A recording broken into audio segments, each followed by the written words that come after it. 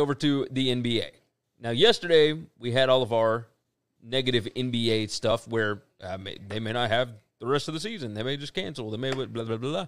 Well, here's the deal. The price tag for them going down to Disney World, you sent me this morning, $150 million. They are paying $1.5 million a day to have 22 teams blocked off from the rest of the world, and I think it's a deal. Like, maybe I'm crazy, but I think if they can get this thing off, finish the season in the playoffs, they'll make you said it best this morning, they'll make double that easy. Yeah. And they will. They'll make double that if they can make this thing work. They absolutely will. If they get the playoffs in, they will 100% do that. They're playing 8 regular season games and then the playoffs. The NBA said the Orlando bubble costing the NBA more than $150 million. That's more than $1.5 million a day to put on, not to mention all the lost revenue they have from not being able to sell tickets. Here's the thing, though. Even without tickets, everybody in the free world is going to be watching. Yeah, the NBA. advertising dollars are going to come just pounding in. Yes. ESPN and Turner are going to make fine off their deals. Yes. Adam Silver said this. He did an interview with Time on Tuesday. He said, it's not all that economical for us to play on this campus. It's enormously expensive. Obviously, we don't have fans. I should have mentioned earlier, so we're not selling tickets. But as I said, we almost see it as our duty to find a way that we can still provide the sport of basketball to our fans and the broader community. This is how we're going to do it. This is not a sustainable model over the long term, that's for sure, at least based on the way that we've conducted our sport historically. Well, of course, you want your you want revenue from ticket sources, from home games, from all that kind of stuff. Of course you're going to go back to that model. But for right now, this works. Matt said Disney... This is not as profitable as that. No one expects it to be as profitable. No, not at all.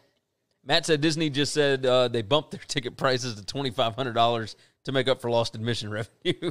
And then Damian said... anybody who thought Disney was expensive to go to before, yeah. I feel like if I'd have done the math, I was wondering, are they getting off cheap? $1.5 million a day? I need to know how many rooms. I know what I paid for my room.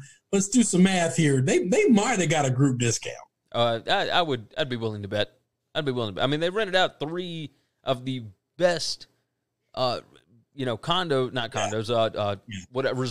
that they have. Yeah, resorts, yeah. And then they've got the arenas and then all that, and then they're having to pay Disney for these people to stay in the bubble. Yeah. And the food and everything. I mean, Disney's providing all that. I mean, that's all part of the deal. Damian said, I really don't see any sports happening if the second wave keeps spiking up rapidly like it has been doing. Well, here's the thing, Damian. The deaths are down. The hospitalizations are down. We don't have the same ICU problems, all that kind of stuff that we had to begin with. Hospitalizations are up, but people aren't being admitted and staying long term. So they're getting turned around the same day. Very few people are staying overnight in the hospital. That's a massive thing. That's incredible. Yes. Look, I don't know nothing about nothing when it comes to science and medical stuff, okay? Like I said, I'm not a doctor. Used to play one when I was little.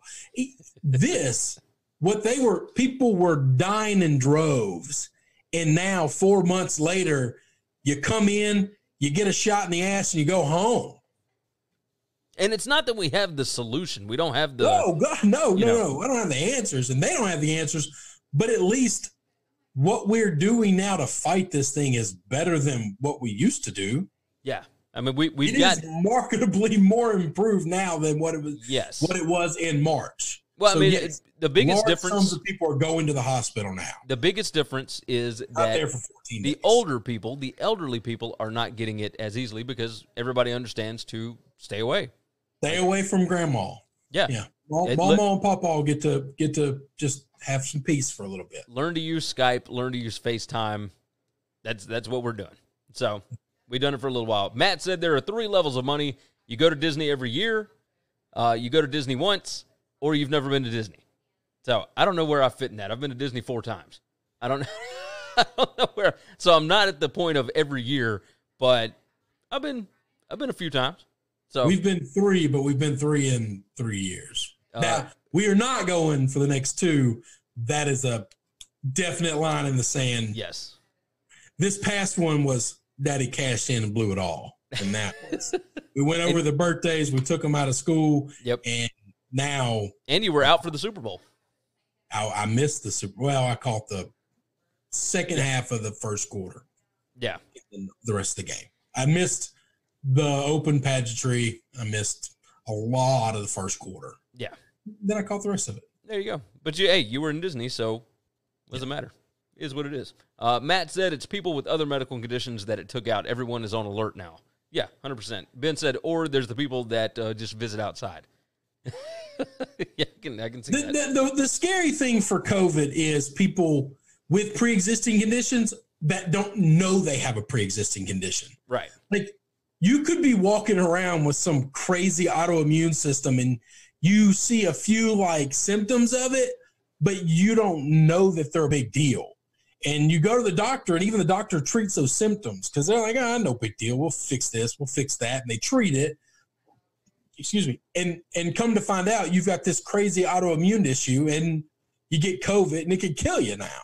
Like, there is a scary unknown to a lot of us are walking around with weird shit going on in our bodies that we don't know about. Oh, yeah. And a lot of that's because not all of us are great about going to the doctor. I know I am one of the worst. My wife is one of the worst. We just feel like I'm going to suck it up. I'm not going to the doctor. I don't need to go to the doctor. We'll get to, like, let me treat this, what I've got inflammation here or I'm hurting here and fix this, fix that, and let's move on. And I never actually go get checked out unless I'm the same. It's a point. And I think it's those types of people that might have something underlying and we just don't know it. Yeah, no, I'm with you. Just to stay off, well, we're going to get off topic momentarily. Did you see what I shared out on Twitter earlier? No. The flu virus with pandemic potential is found in China. So it's a new strain of the flu that has the potential to become a pandemic that was identified in China by scientists. It's carried by pigs. Oh, it's a new H1N1. Yeah, it's. I didn't see you share it out, but I have seen Dr. Drew talked about it today on Adam Carolla's show. Listen to that. Yeah, it's H1N1 PDM09. These bastards have to stop breeding, like doing. I don't know what they're doing to animals to make animals put shit in the world. We gotta stop it. Yeah, it's. I don't know how to fix that. Maybe veganism's the answer. And I'll just cry myself to sleep every night. And life won't be worth living.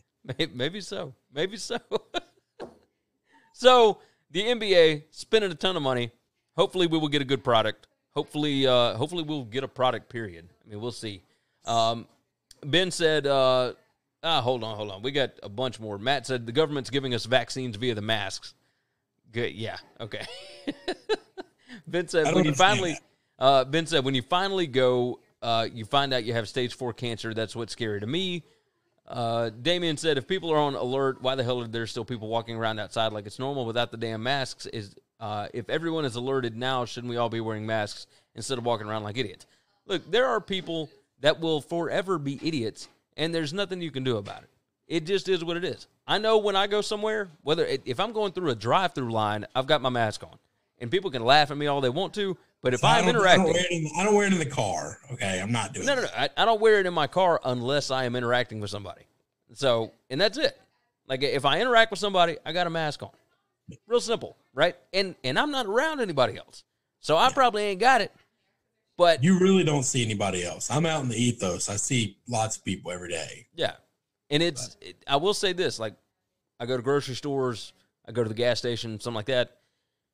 There's a lot of people just stop wearing masks. Where we live, you're very much right. Is very much not a mask community. It's ridiculous. So I know that there are a lot of places, like Pennsylvania today announced that everywhere that you go in public in the state, you have to have a mask on, or you will face a fine. You will face punishment of some sort.